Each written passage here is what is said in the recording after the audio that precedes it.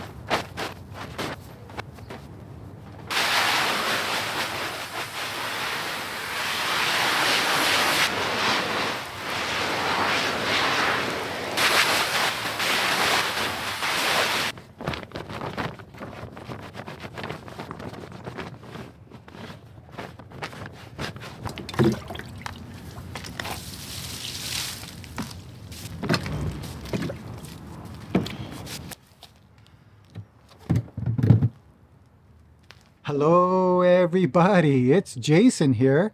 Well, today is Wednesday. Very early this morning I went out for a hike, but when I got to the destination, it was closed. So I had to come back, and I guess that's a good thing because I got a lot of things to do around here, especially post-camping. Last weekend we went camping, so I got to clean things up and put some stuff away. Last week, I was talking to somebody about solo retreats, and it reminded me that I've been wanting to do a video about what I learned on the solo retreat. So back in 2006, I was a monk at the time, living at the Providence Zen Center. I guess I was feeling, there was a lot of things going on, but definitely a little bit of burnout. Providence Zen Center is very busy. Sometimes people think monks are just lying around sitting. It's not true at a lot of temples. They're quite busy, actually.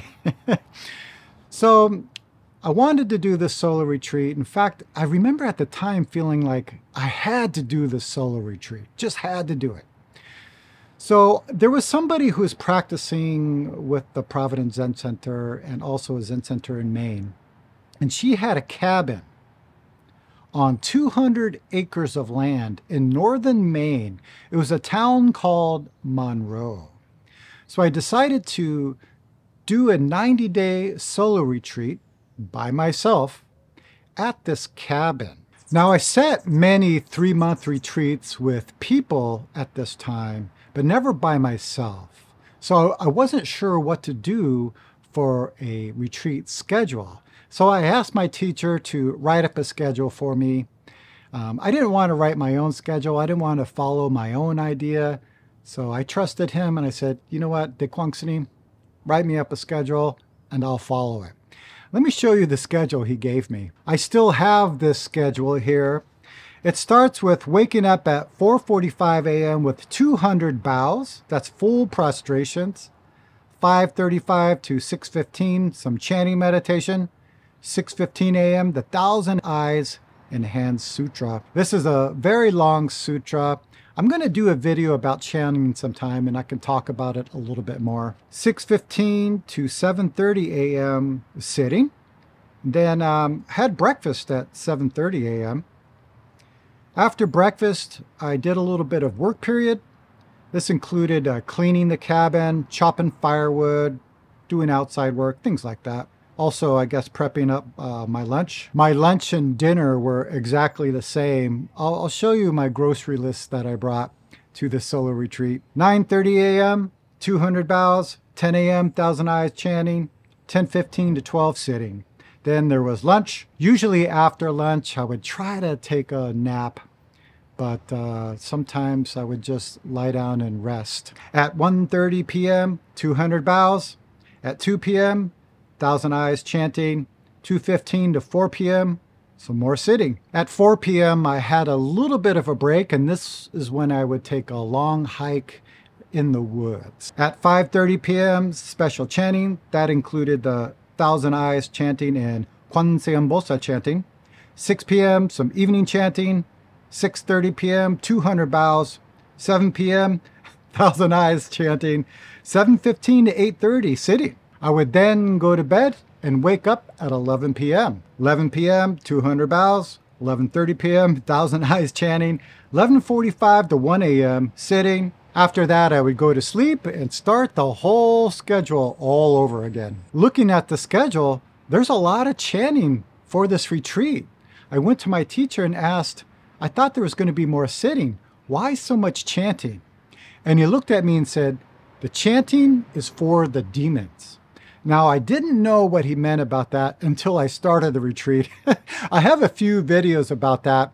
I'll put one down in the link below called Demons and Bliss. My teacher didn't give me much advice for this retreat. He only told me two things. First, don't be a hero. That means don't try to be a samurai and cut through everything. If you're sick or in trouble, get some help. The second thing he said is let the schedule be your teacher. Because first of all, I didn't have anybody with me, so there was no one to talk to. I also didn't have any books with me.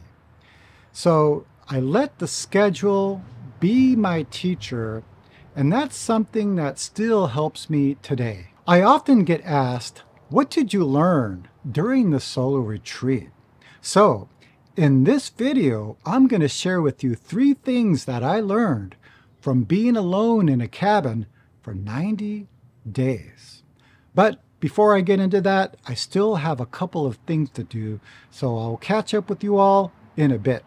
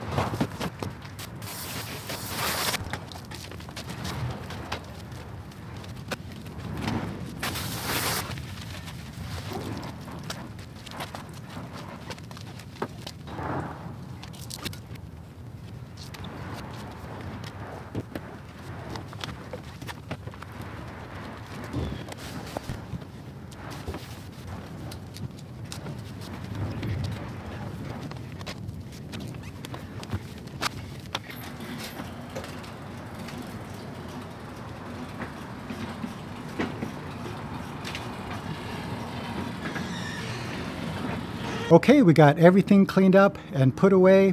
Before I get into the other stuff, I wanted to show you what I brought to my 90-day retreat. Here's the food list. I got my list here. One thing to keep in mind is I had no refrigeration. So everything I brought to the retreat had to be non-perishable items. So here's the food list for the 90 days.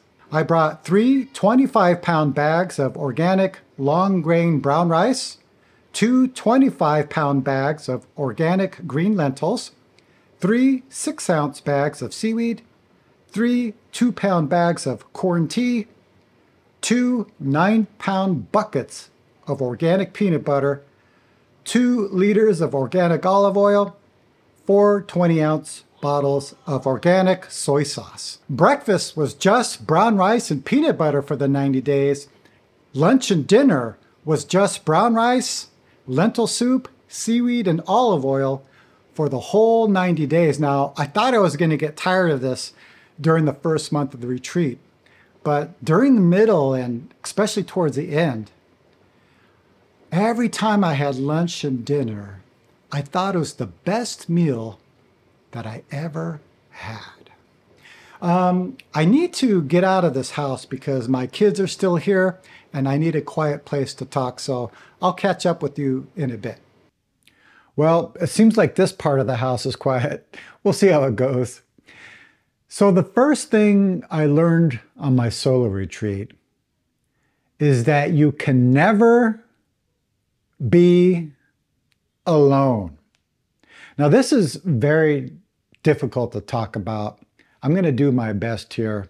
Before I went to this solo retreat, I never was in a situation where I lived alone or where I was by myself for an extended period of time. I lived with my parents until I was 20. Then my high school girlfriend and I moved to Seattle. When we separated, I moved into the Zen Center in Seattle. Soon after that, I was living at the Providence Zen Center. So not much time being alone. So when I entered this retreat, it was very lonely, very sad. At least for the first 3 weeks or so. After a few weeks, there was a full moon. And I remember finishing midnight practice. I walked out of the cabin, looked up at the sky and saw the moon. And at that moment, the moon and myself was not separate. Now, these are terrible words to explain this experience, because this experience is before thinking. But it was a hard hit to my mind that, it's impossible to be alone unless we create the strong sense of self. When we do that, then everything is separate. But if we don't make this strong sense of self, then we can perceive the connection with this whole world, not separate. All of us have had this experience of this connection. It's nothing special. There's nothing really spiritual about it. Some people have this experience when they're walking in nature. They get out of their environment, their element, their conditioning. They go on a hike, and their energy is just in the moment. So they feel this connection. Some people have this experience when they play music or maybe doing art. It's only our thinking that creates this separation. And this thinking is what makes us feel alone. So that was a very powerful teaching on this retreat. The second thing that I learned from this retreat is that mind makes everything. Now, I've heard this teaching many years before I did this retreat. There's a teaching that comes from the Avantamsaka Sutra that we chant in the morning that says that mind makes everything. Everything comes from mind. So I already understood that. But in this retreat, I really got to experience that. And that's one reason why I appreciate longer retreats. So I showed you the schedule.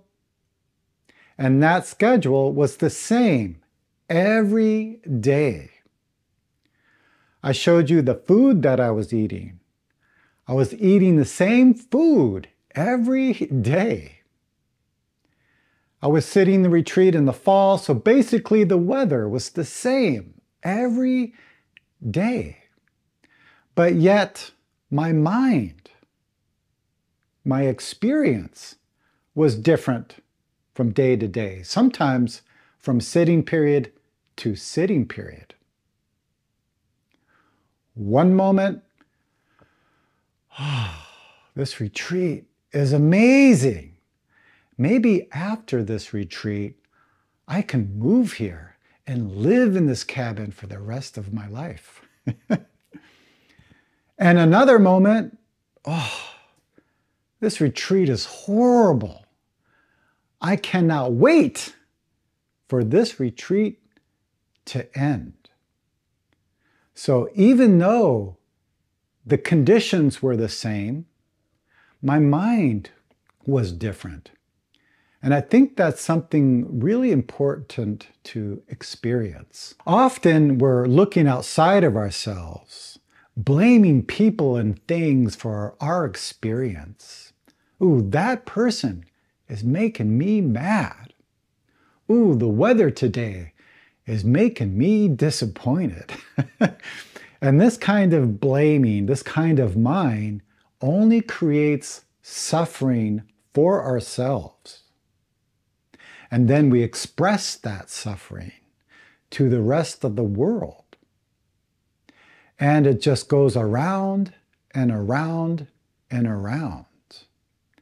I know sometimes when I was sitting longer retreats with people, you can say, oh, that head Dharma teacher, they're making me upset, or that person is distracting me from my meditation to keep moving around.